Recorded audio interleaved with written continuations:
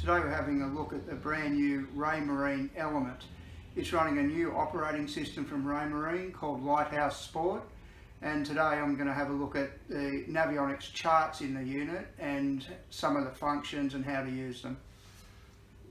So the unit is button controlled. On the right hand side here you can see the arrows for moving around the menus, OK button, home button and menu button. What we're going to do today is have a look at the Navionics chart functions of this unit. So to get into that, you can see that you just scroll to whatever menu you want, and here we can look at the chart by hitting OK, and then we move into looking at the Navionics chart. For this demonstration we're using a Navionics Platinum Chart, so it'll really give a good test of the unit's capabilities. So before we get into the chart details, we'll have a quick look at the basic settings. From the menu, you can just go straight down to the settings there. Once you go into there, you can see where you can choose your cartography, and you can see we've got Navionics Nautical Chart and SonarChart. It's also letting us know what the chart is. It's a 62p Platinum, Australia East and North, and also showing when the subscription expires on that chart for the daily update subscription.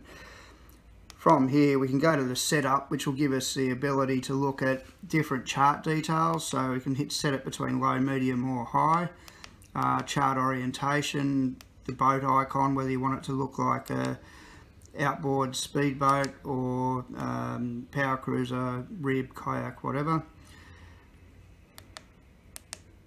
Then icon types, boat positioning, aerial photography there, aerial imagery there, can turn on and off. The coverage for the aerial photography, this being platinum, it has the satellite overlay on land, or you can overlay on land and sea. You can turn tides on, you can turn Navionics community edits on or off, the navigation mark symbols, and then from there the next menu is your depths. So you can set your shallow area to whatever you like it to be, deep contours to 50 feet, deep water in white, sonar logging. Also this is where you can turn SonarChart live on for creating your own charts in real time. Density for SonarChart, contour density. You can also set fishing zones here, which basically will allow you to highlight a specific range within the chart if you're wanting to target between two depths. Also here for 2D shading. So that all those basic settings for setting your chart up, pretty much once you've done it once, you don't need to do it again unless you just want to make minor changes. So with that, the arrow button back will take you to back to the main menu. From here there's a couple of different options for the chart. One is just a simple chart, which means when you hit that you lose a lot of your chart detail, so it's just very basic markers and not a lot of other detail. So you can see from there that you know, you've just got your markers, no contours, no depth soundings. So from there, if you want to then go to a detailed chart, you can then go down to detailed, and then you can see you then get the fully detailed chart with contours, spot soundings, all your normal chart symbols and markers. The other mode here is also your fishing mode, which is your SonarChart, which is your high density bathymetric charts. When we go to that, you'll now see 0.5 metre contours and a heck of a lot more detail for really zooming in on structure. One thing you'll notice with this unit is, and which is quite astounding, is how quickly it zooms in and out. We're running a Platinum chart here, which is running a lot of detail, and you can see how quickly and seamlessly that scrolls in and out. Also, as you scroll side to side, there's absolutely no lag as the chart redraws. So it does indicate to us that this unit has got a very good processor in it that will allow that sort of seamless scrolling and very fast. even with just using buttons and not a touch screen, that quick processing speed actually makes the unit quite easy to use and scroll around and navigate. So looking at the chart itself, when you move the cursor around, you can place the cursor over any of the chart objects like navigation markers, and what you'll see is when the cursor is over it, you'll get the red ring. You can just press OK and then bring up chart info, and then that will show you what it is you're looking at. So in this case we're looking at light. It'll say it's flashing 4 seconds. It's a white light, so you can always bring up that sort of information. If we also look at this chart, you'll see anything with a plus next to it is a community edit. So when you place the cursor over that and it goes red, hit OK, same thing again, go to chart info, and someone here has put in a community edit telling that it's a good anchorage spot with good views.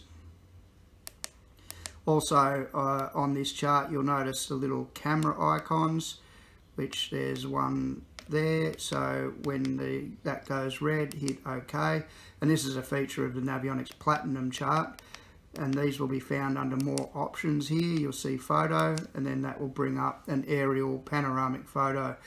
These are great for giving better situational awareness of an anchorage, so you can really understand the surroundings of the waterway that you're on.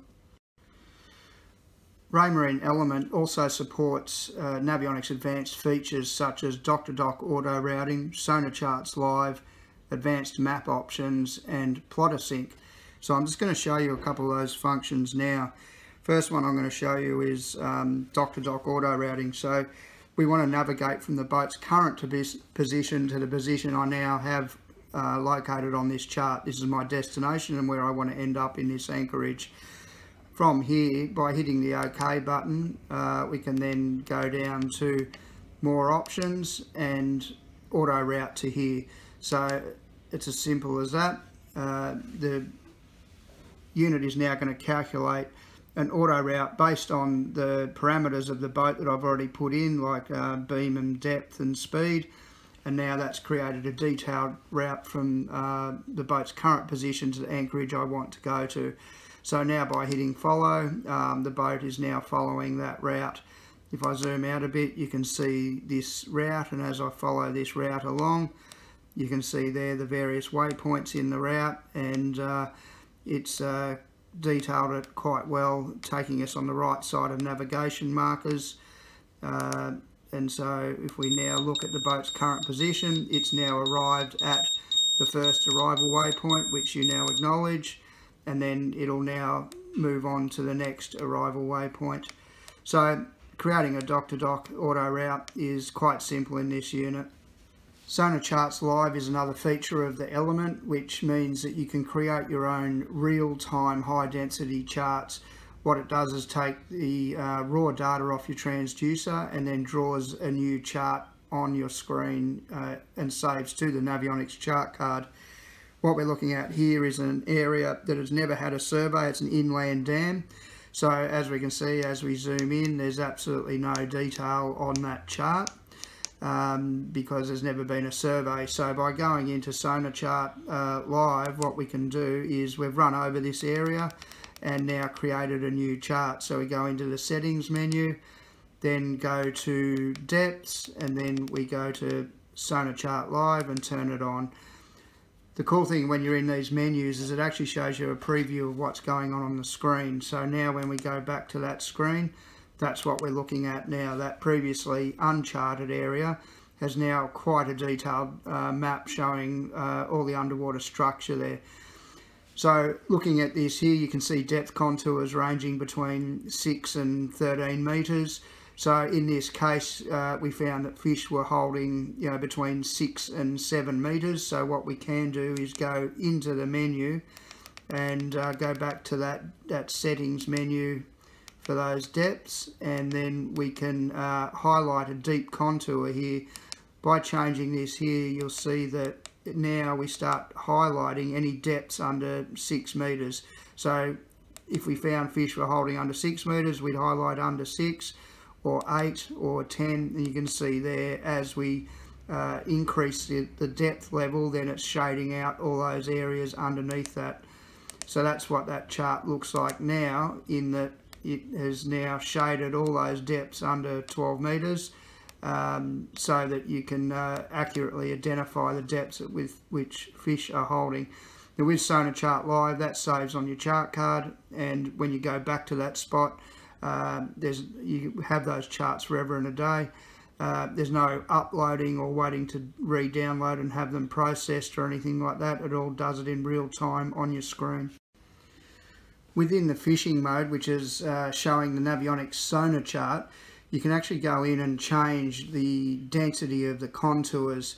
So if you're in an area that's got a lot of very steep banks, sometimes the contours can stack up and appear quite dark.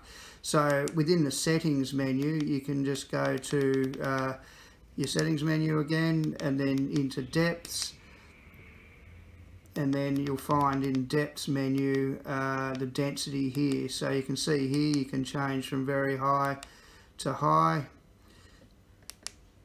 and you can see there, you know, in the preview on the right hand side, that it's changing that density of the sonar charts. So if we go back to that, now you're seeing less contours. So if I go now back and change that back to very high again, you will then see more contours.